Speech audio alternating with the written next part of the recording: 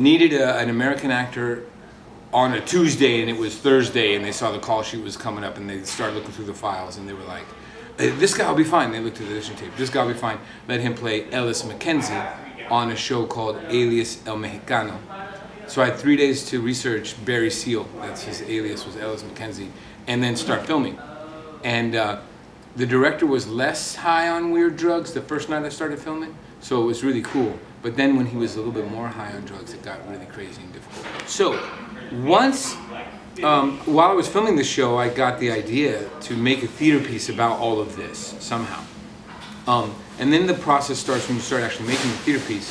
And the more we researched the character, the real character of Barry Seal, the more I realized that just the story of this guy is so interesting, it needed to be dealt with somehow.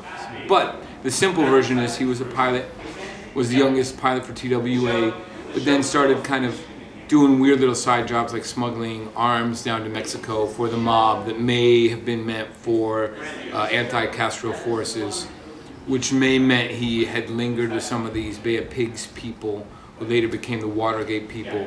And then he started smuggling marijuana, and in jail met a guy who gave him a phone number for a contact with the Medellin cartel. And he made that contact and then started moving the drugs for Jorge Ochoa, who was the main boss where Pablo Escobar worked for him.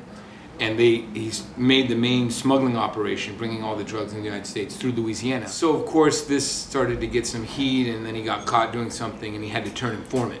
And he really didn't want to go to jail, so he turned informant and he became a great informant for the Drug Enforcement Administration, the DEA.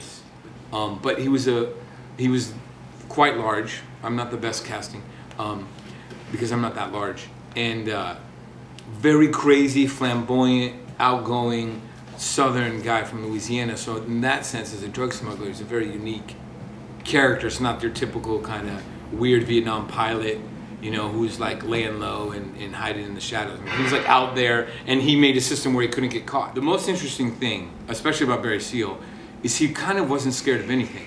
So he would need to call Pablo Escobar and record that call for the DEA, and he'd record it for himself.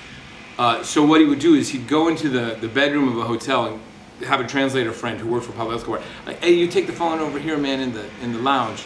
I'll go in the hotel. I'll go in the bedroom.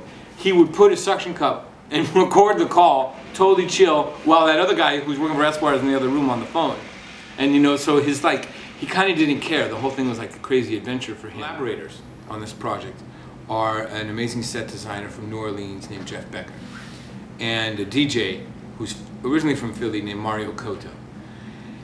And what we're doing as a team is we went to New Orleans to develop the set, and Jeff had built these fractured pieces of a Cadillac, and we went to Baton Rouge, to the Salvation Army, where Barry Seal had to stay and where he was gunned down, and did research on like the parking lot, the position of the Cadillac. We talked to some people there. So it's a very bizarre, specific development process around this kind of Salvation Army and parking lot. That we're going to use the full height of the Fringe Arts Theater because it's incredibly tall and the audience rake is incredibly steep. And so it creates a great advantage to put scenes right in the middle, floating in the space. And because Mario's a DJ, we're going to kind of give the whole thing a 1980s rock and roll disco feel.